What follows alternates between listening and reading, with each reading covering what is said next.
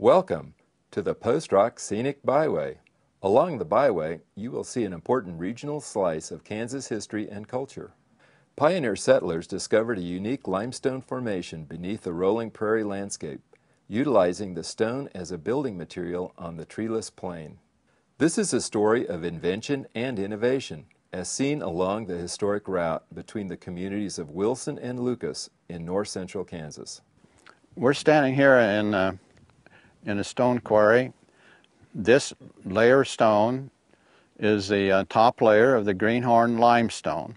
It is the layer of stone that the early day settlers discovered outcropping out of the hills and determined it was a good material to build houses. And then they discovered that it made a good post for fences.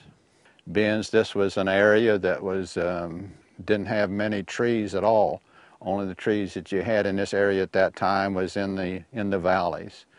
Post-rock limestone, also called greenhorn, was used in the building of civic structures, homesteads, elaborate farmsteads, and settlements throughout the region. Some structures are no longer visible, victims of time and neglect, replacement, or civil engineering projects that flooded a part of the Saline River Valley to create Wilson Lake. However, some structures survive unchanged. Along the byway, the historic Novak Farm is just such an example. Building commenced in 1885, and it still functions today as a farmstead and quarry known as Stone Cottage Farm. I understand that they wrote back to their relatives and said, "We found this stone outcropping out of the hills here in the middle of Kansas. It's workable. Bring your tools." And they came and they began to build. Somebody over by Bunker Hill got the bright idea of standing up a stone post and fasten the wire to that. And that idea took off. They were already building homes with it, but they never thought about making fence posts.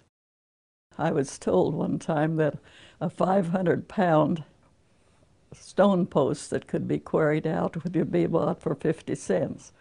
And the stones were being sold quite cheap until they got up to about $1, and then people decided that was too much to pay for a rock, so then they started using wooden posts and I suppose anything that they could find, but it's still known as post-rock country, so I think that the stone posts are one of the significant things about this particular part of Kansas. From the 7 buildings that were constructed on the land, all this stone came from a quarry about, I'd say, a half mile from the dwellings. Most of the other houses that were built of limestone came from that quarry. I was always sort of amazed at the nice arch door that went to the north. That was a lot of work to put in just building a barn. And they also built a second story to the barn to keep the hay for the cattle. And I was told that a lot of barn dances were held up there. Post-rock limestone is the foundation of the area, and local masons still utilize traditional techniques in excavating and harvesting the building material. Dwayne Veneta is one such stoneworker, keeping this regional tradition alive through demonstrations and constructions. This tool is an original brace and bit, and this bit was made by a blacksmith. It was the rod was hammered flat and then twisted. This is the original way that they first started doing it. You know, a lot of the stone posts maybe was probably made with a bit like this. They bored it out by hand. Some of the old guys talk about they got a callus on their chest from leaning on this thing.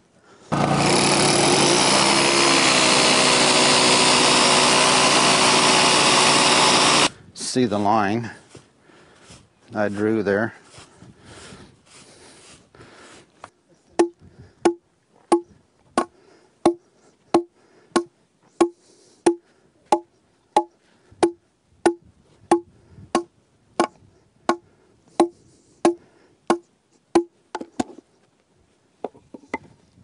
This is where the our early day settlers and frontiers or farmers and ranchers, they used the feathers and wedges. Lucas, at the north end of the Post-Rock Scenic Byway, is home to a turn-of-the-century folk art environment, the Garden of Eden. Civil War veteran and populist S.P. Dinsmore utilized the limestone in a distinctively non-traditional way. Unusually long limestone logs were quarried under his direction and used in the construction of a stone log cabin in 1905. From this base, he created a limestone log mausoleum and then moved on to create numerous three-story concrete structures illustrating culture of the early 1900s.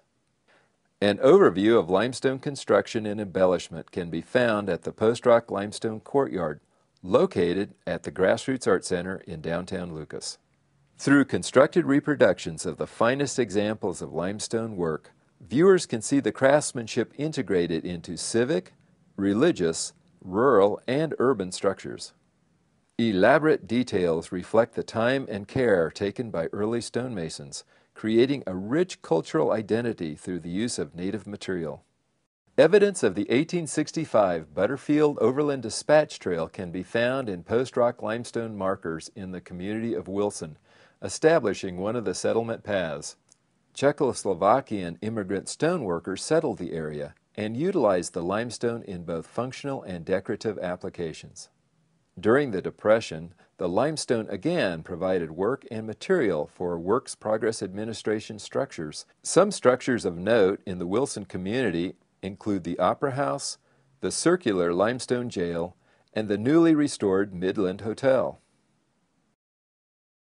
The limestone legacy continues today on the Post-Rock Scenic Byway, an 18-mile route along K-232 through the Smoky Hills of Ellsworth, Lincoln, and Russell counties.